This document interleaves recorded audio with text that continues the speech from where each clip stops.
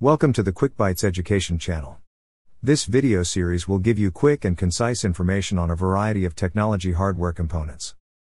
Some of the types of devices I will be covering in these videos are hard disk, central processing units, memory modules, graphic cards, sound cards, motherboards, and various other components.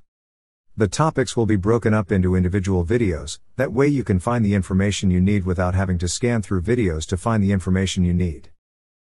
Although these videos do contain objectives from different IT certification exams, these videos are not for any specific exam.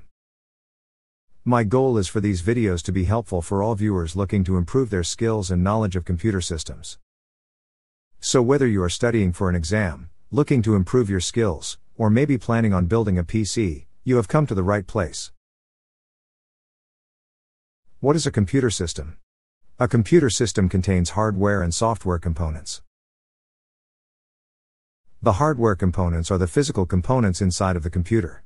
The software components are the digital files, the ones and zeros that tell the computer what to do. Computers need both hardware and software to function properly. The main components that make up a computer system are the central processing unit, the hard disk, memory modules, and the motherboard. Each of these components can have different manufacturers, different styles, and form factors, and be made for different uses.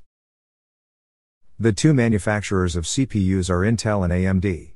Each of these manufacturers produces different levels of CPUs from basic to powerful high-end computer chips. Hard disks, where data is stored long-term, can be solid-state drives, mechanical hard drives, or a combination of both called hybrid hard drives. Memory modules are where data is temporarily stored. Memory modules can be different versions of DDR such as DDR5 and DDR6.